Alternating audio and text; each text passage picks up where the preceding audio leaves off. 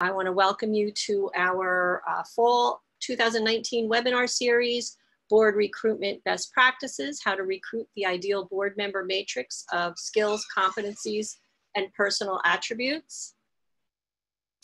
If you haven't already, just make sure that your devices are set to mute and that your webcams are off. Dennis will be taking questions at the end of the program, and you can post your questions by clicking on the chat icon. Also know that we will be circulating a recording of the webinar to you after, so that you will have slides as well. This is especially important because I see several of you are joining by phone.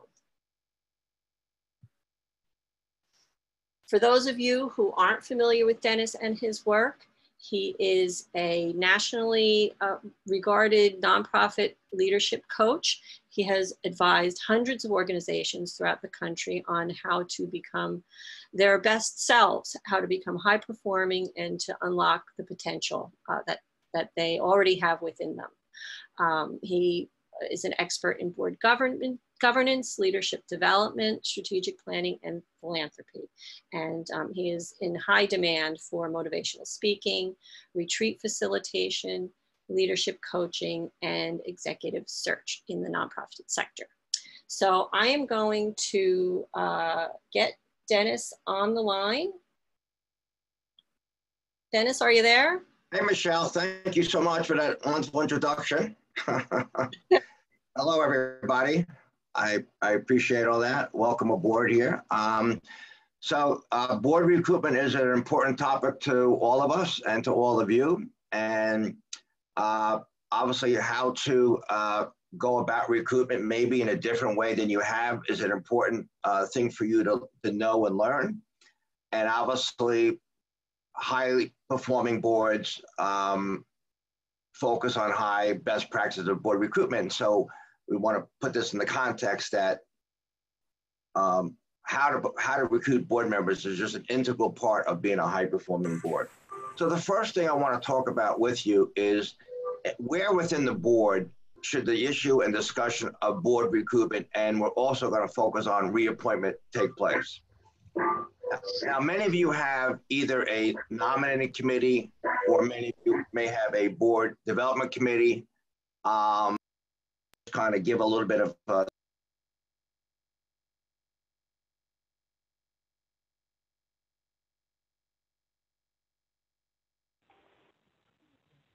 I guess 35 years. I think the governance committee is perhaps the most important committee of a nonprofit board. The governance committee has no power to itself. It's not like an executive committee to make decisions on the board. It reports back to the board. As many of you know, traditionally nonprofit boards had nominating committees to recruit and recommend new board members and new board officers. So it was a nominating committee. The term nominating implies a primary responsibility for recruiting and basically nominating officers. Over time, boards realized that educating new and current board members on a wide array of topics was also important throughout the term of the board members. Discovering that everyone benefited from education, not just new members, this committee's name evolved into a board development committee. However, that name often became confused with the development committee charged with fundraising and philanthropy initiatives.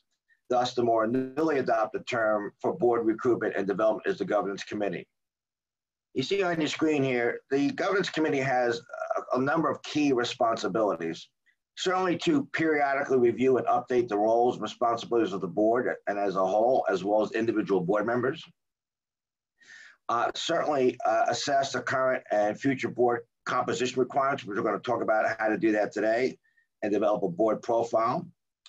Identify potential new board members and nominate new individuals and reappoint people. We're going to talk about that today. The governance committee should also be the place where the board its own effectiveness is assessed and measured on an annual basis.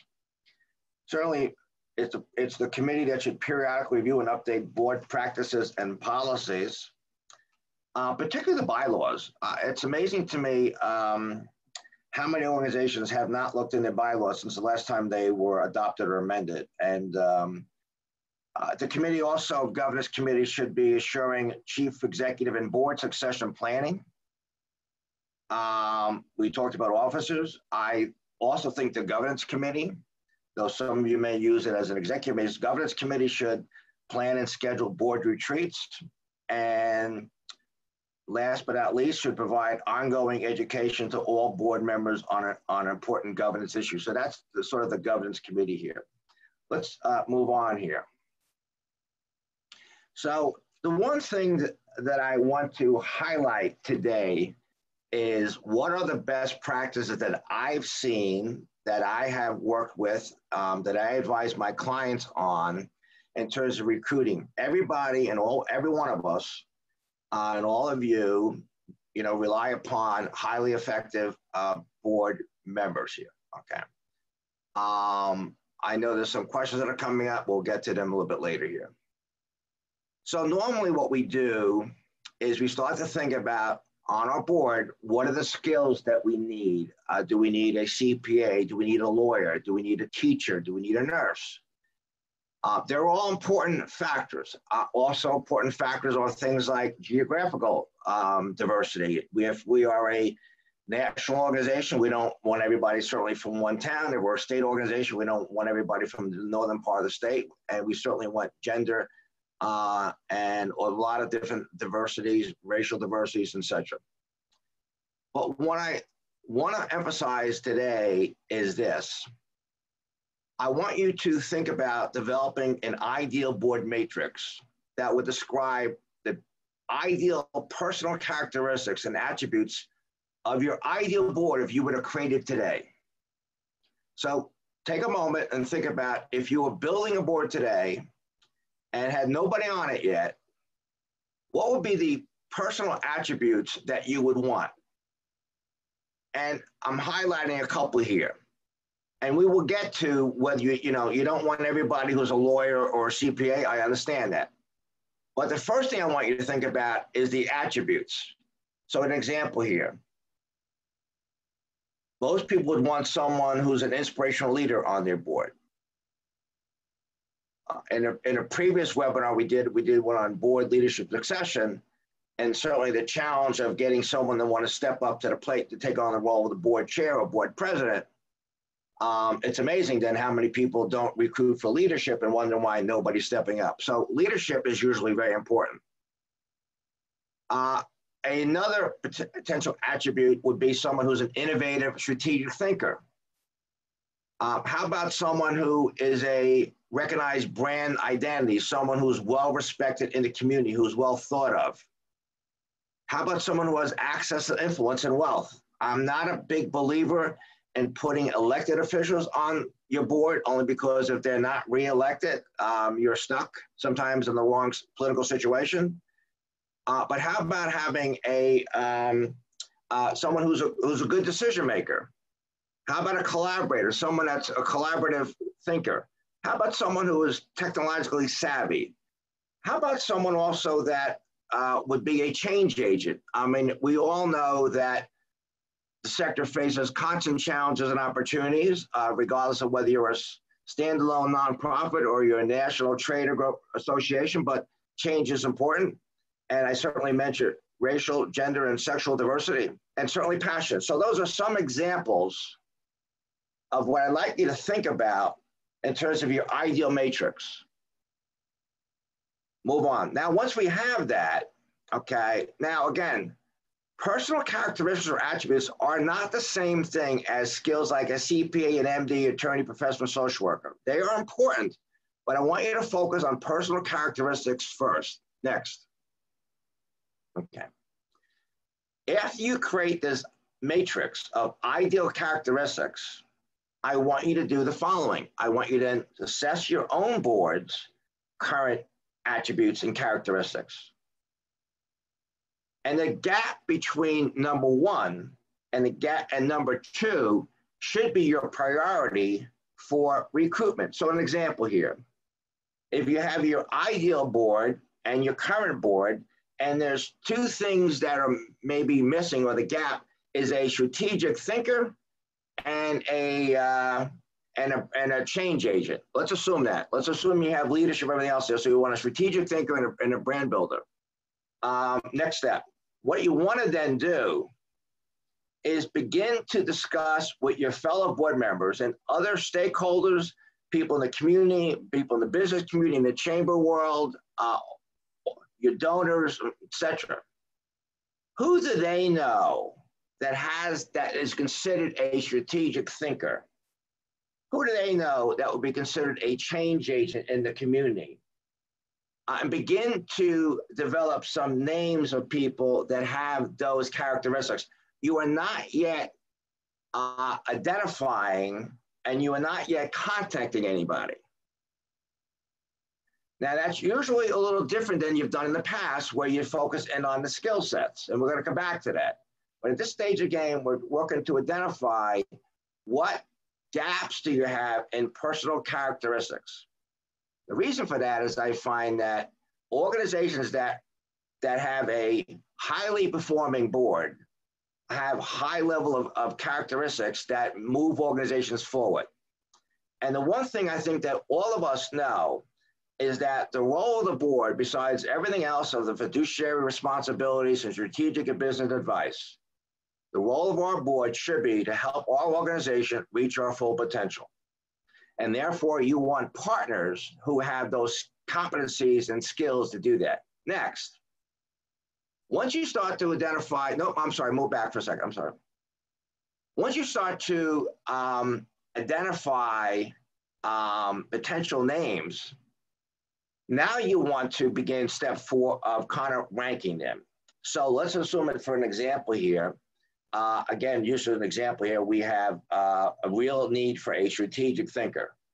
But now we notice that we don't have anybody with a financial background on our board, or we don't have anybody who's technologically savvy, or we don't have anybody who's knowledgeable about social media. And so we might say, all right, we now have identified candidate A, B, and C that are all strategic thinkers, but now we want to look at what their skills are. So skills will become secondary. And then we say, listen, you know, if we have already of a 12-person board, we already have 3 CPAs. We may not need another one, but we certainly want the one that has the perhaps the social media or the technological background. Once you then have step 4 done, where you've ranked people first based upon the gap in skills, competencies, and characteristics and attributes, only then do you begin to invite those people in to and have discussion, whether it initiates with your CEO, which I want to talk about, or your chair of your governance committee or your board chair, whoever you decide is going to be the point person on this. Begin to contact them about talking to them about potentially becoming a member and having an interest in your organization. I believe that the CEO plays a major role in board development.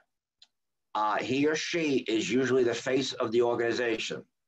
I understand fully, having been a CEO for many years in the medical center business field, where I was a CEO of 2 hospitals or medical centers, that the CEO certainly works for the board and is hired and fired by the board, but the CEO should be playing a role in conjunction with the board in developing your board.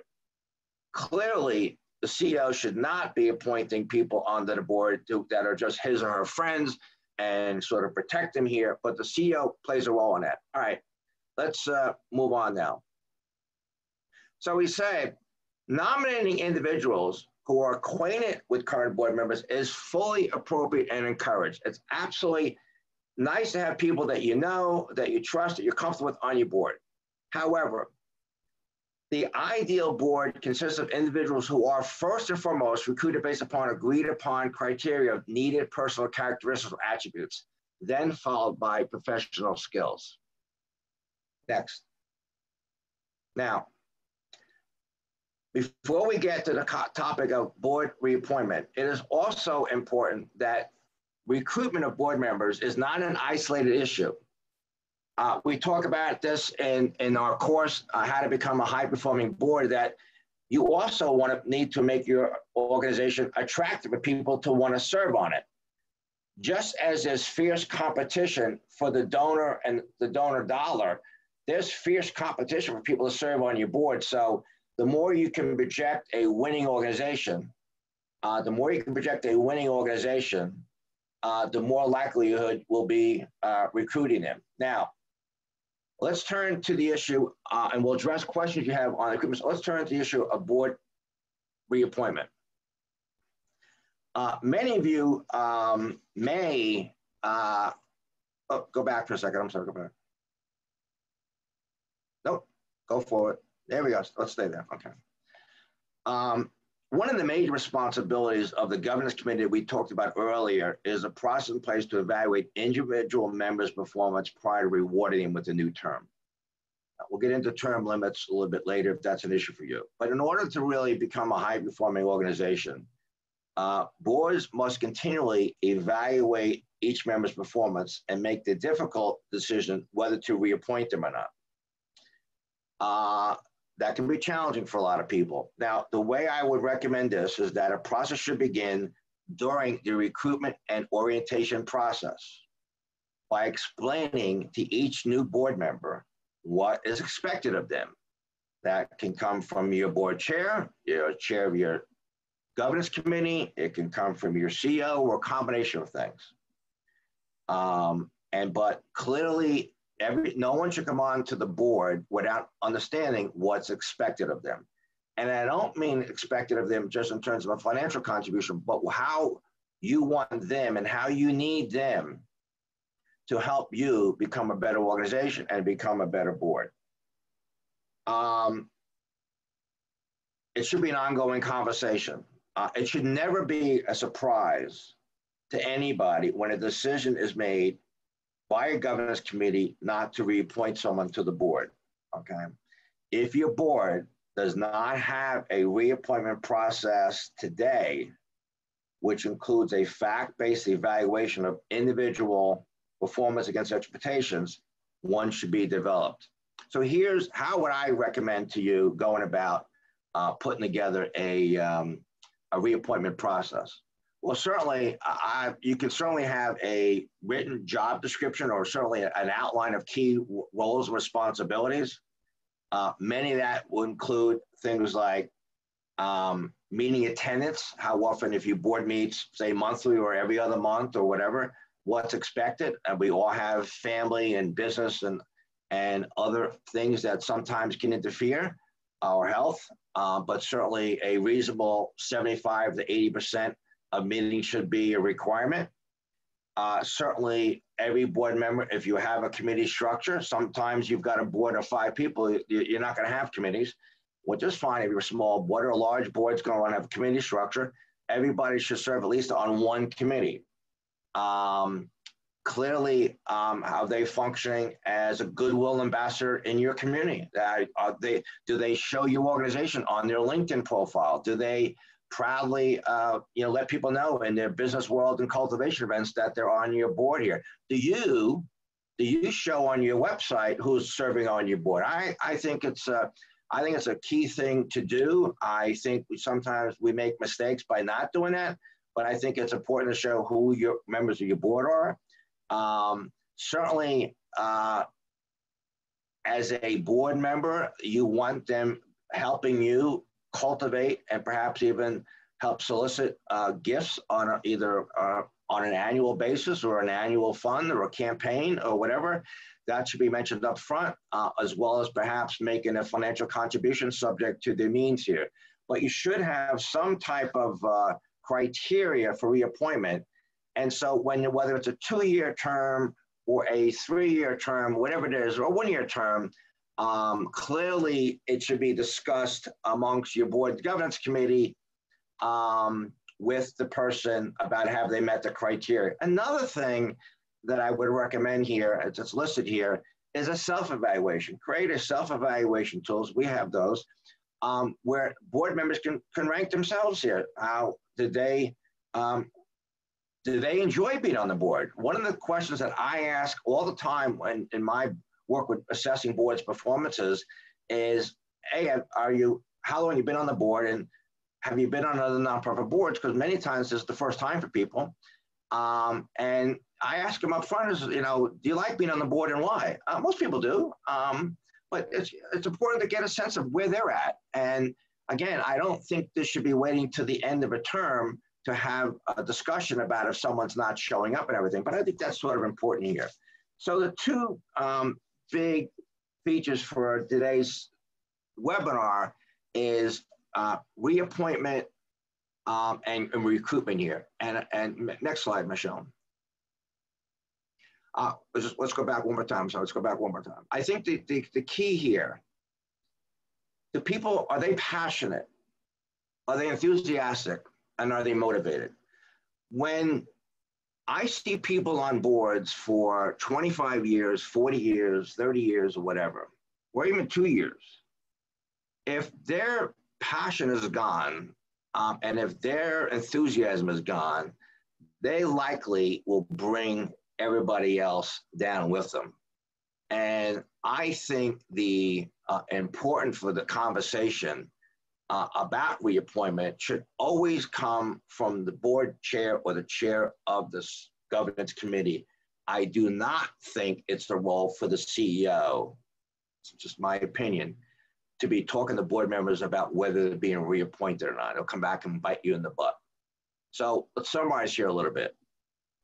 In terms of recruitment, and I know all of you are looking for board members, before you start saying, I need someone that knows finance or they can have a treasurer. I need someone that knows clinical care. I need someone that knows social media. Before you get to the technical skills, those skills, which you learn on the job, those skills, suggestion, focus first on the personal attributes and then obviously the characteristics of the person, and then based upon that priority, match up skills. We're going to be taking questions here in a second here. I also want to talk about, if I can, our next webinar will be coming up, I guess, in 2 weeks here.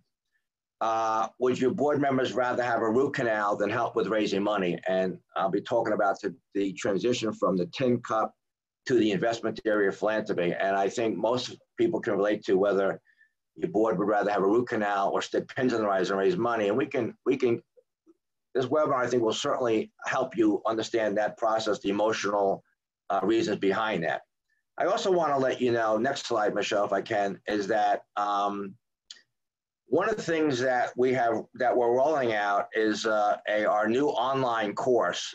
We have another one coming out in about 4 to 6 weeks on executive leadership of high performance. But how to become a high performing nonprofit board is an online course that we have that board members can take this at their home, in their office, on their laptop, on their phone, whatever. It has a number of modules. It has a course workbook. The course itself is an intense 1 hour, but people are using it throughout the year for discussion topics on educating the board governance. They're using the course for board orientation of new members coming in. They're using it for discussion for retreats.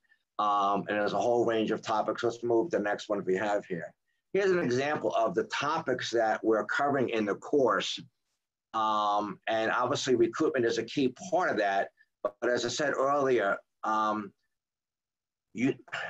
more you can talk about the achievements of your organization when you're meeting with people, the more you can talk about the impact you're having in your community, the more you can create a sense of pride and of success, the more likely you will be to having people join your board.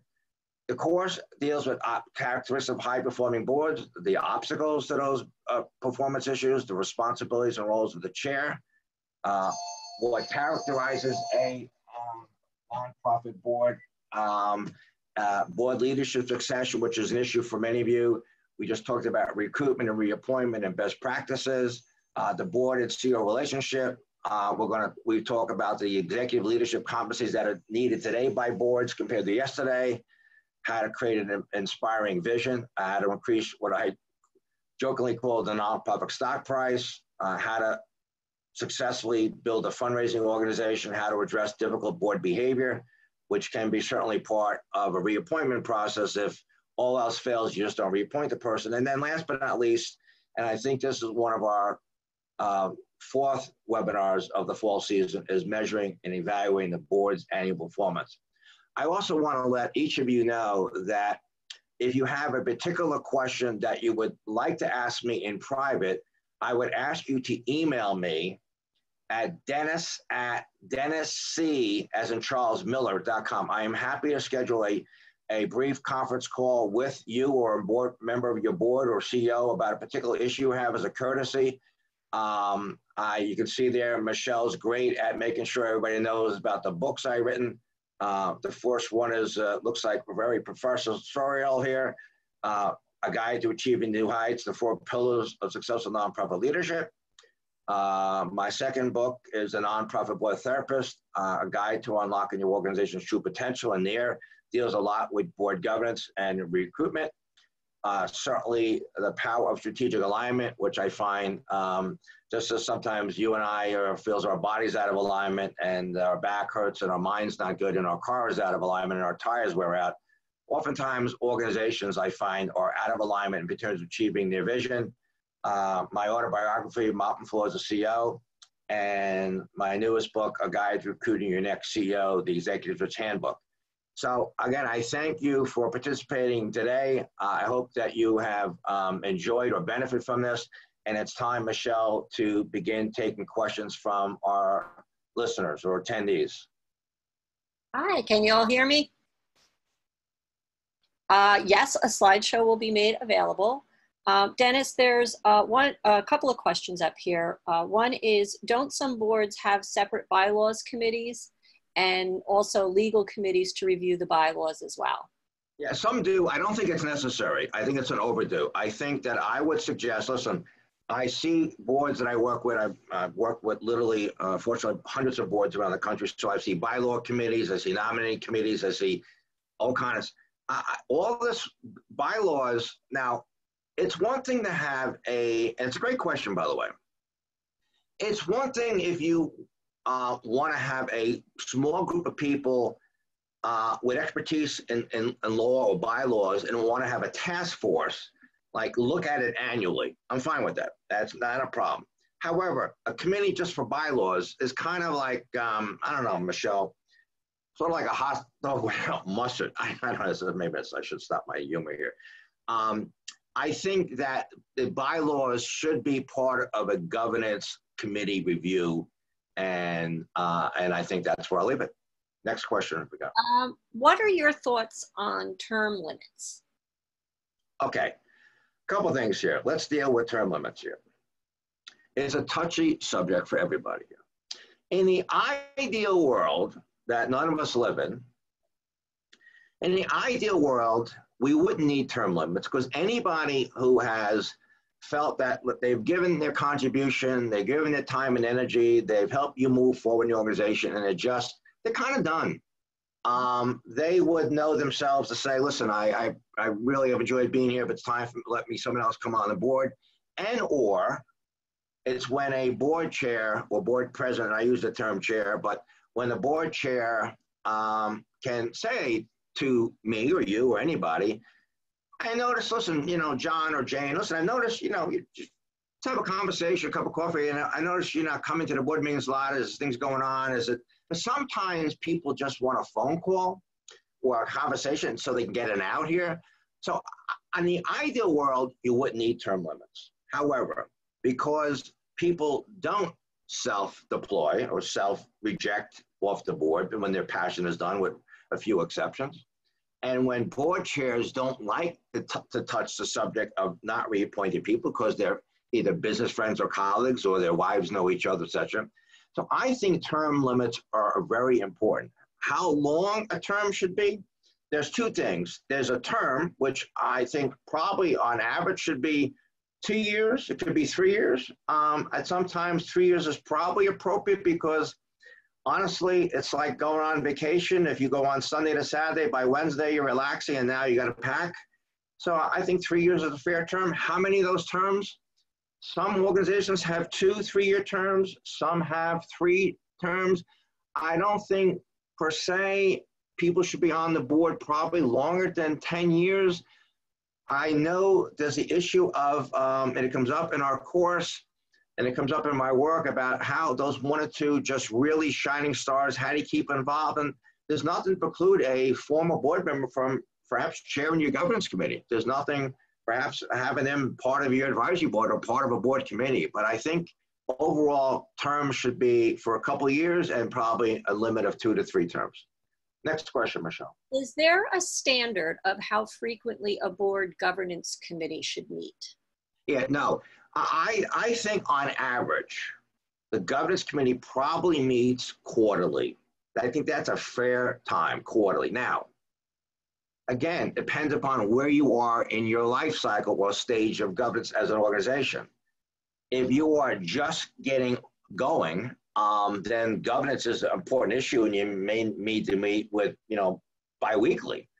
However, as a whole, on organizations that are sustaining themselves and are moving forward here, I think kind of quarterly is probably on the average. I don't think the governance committee clearly does not need to meet monthly. Doesn't mean the work doesn't get done in between meetings, but I think towards recruitment, planning for retreats, board education, that's an ongoing thing. But from a committee point of view, I think 4 times a year is probably on average of what I say. Another question, you kind of addressed some of this. What are your thoughts on board chair emeritus status and ongoing involvement in boards? Okay. I think a couple things here. I think it's really important to, and this really deals with a couple of things, but it deals with certainly recruiting board members and retaining board members, but getting the board chair, which was our previous webinar. I think board chairs should be recognized and rewarded in whatever way you can. In some places you can, sort of a chairperson's club or, things like that. They automatically get your newsletters or whatever, invited to your galas and everything. I don't have a problem per se with chairman emeritus status. However, I remember asking my former board chair at a board meeting when I was in my medical center career, and his name was Jim, and he was a physician. And I remember saying, "Hey, Jim, how do you feel about being on the board, now?" Because it's awkward. I just served, board chairs, whatever I did, 2 or 3 years, and now, people want to change things, and I don't know if they feel comfortable with me here. So I think it's appropriate to reward board chairs with some capacity. If someone's been the founder and been around for 25 years and widely regarded in the community as an asset and a high range personality, I don't have a problem with making someone chairman emeritus. However, having the previous chair involved in current governance matters can kind of or will undermine your current board chair. And I think you got to be careful of that. So I hope that answers that question. Okay, well, continuing on the idea of awkward situations, a question comes up: how would one approach their board to discuss the fact that the current vice president is not as capable as one would hope to step up as the next chair of the board or president of the board? Yeah, it's a great question, and I believe this sincerely. Now, I know there's, we work with obviously, lots of nonprofit boards, but that includes trade association boards and chambers of commerce and things like that. And sometimes, they're like, there's the chair, just like they call them the chairs. You're secretary, treasurer, vice chair, president. I have the experience with this personally. I think that nobody who's vice president of the board or vice chair of the board should not automatically be given a tag that says you are the next chair. I have seen people who are phenomenal board members. And I had this experience, I'm not going to mention any names, obviously, but I had experience with many good board members and a really good vice chair of the board, very forward-thinking person, high energy, passion, very strategic thinking. Before this person finished up his or her term as vice chair, they had lost their position or was asked to retire or whatever happened in the corporate world, and they became a different person. And they just were not there. And I'm almost like saying mentally, just they were distracted, and they that passion, that well thought out person was not there. So I think this is the role of the governance committee. This is why governance committee, is so important of a committee. I know the other committees are important. I know finance and audit, and I know there's other committees of, strategic development I'd like to see, and human resource or compensation and a range of things like that, and programs and all that stuff. I think they're obviously important work here. I think that the governance committee should be getting input from self-evaluation tools and from a board evaluation tool. And it's beyond the scope of our webinar today. I'm not a believer that just using a questionnaire as to measure board performance. I don't think you get to the heart of the matter. I do think you need to have someone, either if you have someone trained internally, externally, asking open-ended questions, honest open-ended questions about, do you think that, what's your opinion about you think Jane or Joe is ready to be the next chair? I think you have those questions. So you never want to appoint someone to be the chair that everybody feels, or majority feel, is not ready. Next question, Michelle, do any? Oh, okay, this just popped up. Do you have a sample board evaluation that you can share? Yes. Yeah, we can, the answer is, as a courtesy, if they email me, I will be happy to share a list of a survey tool that we use, yes. I'm typing your email address. Dennis, there's one question that comes up that I hear a lot, and I sometimes struggle to answer, especially for new organizations. How many board members should an organization have? Good question. Well, here's my little saying, Michelle. Small boards want to be bigger, and bigger boards want to be smaller. It's just true. I'm sorry about that. But here's what I think here. Clearly, a $500,000 operation and a $5 million operation may be different than a $100 million operation, or larger, or $1 billion operation. On average, the average size of a board, on average, is 12 to 15. Now, 18 is normal and not unusual. 10, some people, because they struggle to get board members, and they struggle for a lot of reasons. And when you struggle to get board members, and I'm sure if everybody who's on the call and everybody else was just honest, it's not the only thing you're struggling with, which is why I'm a big advocate for becoming a high-performing board, because it's a curable ills here. So I think sort of that 12 to 18 kind of maximum, I think that's kind of, now, if you're a foundation board, if you're a trade association board, it can be a little different, because it's almost like anybody that pays significant dues wants to be on the board. And what happens there occasionally is that you could have a board of 50 people or 25 people on the board of a foundation, but you could have a 12 to 15 person governance committee or executive committee that does a lot of the work. Now, we're getting at it off the topic here, but I want to speak about the executive. But I think that's kind of the number here. But it can, again, you've got to look at what's right for you, your organization, where you are in your lifestyle, your size. And remember, in spite of all the stuff that's written, all the books that's written, including books about from me and everything else here, and the work that I've done with boards around the country, and besides the legal reasons, I always tell people, remind yourself, the reason you have a board, it's legally required. But besides that, the only way I know of for a CEO and his or her executive team to reach their full potential is to have a board that helps you play on that active role. Now, I'm going to mention this here a little bit. We talked about this in our other work here. Besides the role of the fiduciary responsibility and the strategic business role, you want your board to take on a mature role of one of governance and leadership, a partnership. And it's beyond the scope of our discussion here today. We talked about, I think, the previous webinar. We're happy to forward that recorded webinar to you if you would let us know. So, Michelle, my answer is I'd be, I think 12 to 15 is probably the right size. Okay. That's all I'm seeing as far as questions go. And I did send out, Dennis, your email address in case anybody has further questions after this session.